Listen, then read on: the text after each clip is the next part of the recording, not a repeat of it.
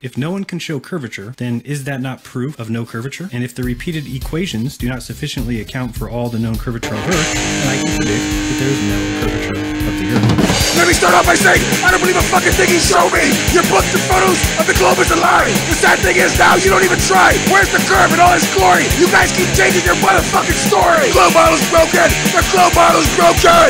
8 inches of curvature per mile squared, but no one has ever proven this or dared! Yet flat earth researchers have conducted tests showing it level way! Globalists haven't proven shit! Only what they believe is insane! The globe model's broken! The globe model's broken!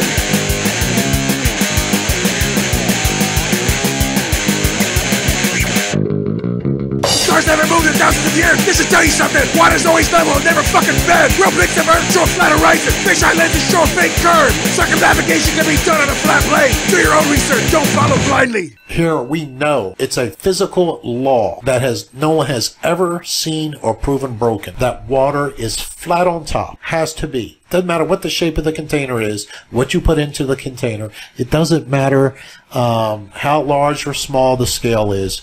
It's always flat on top. It seeks the path of least resistance.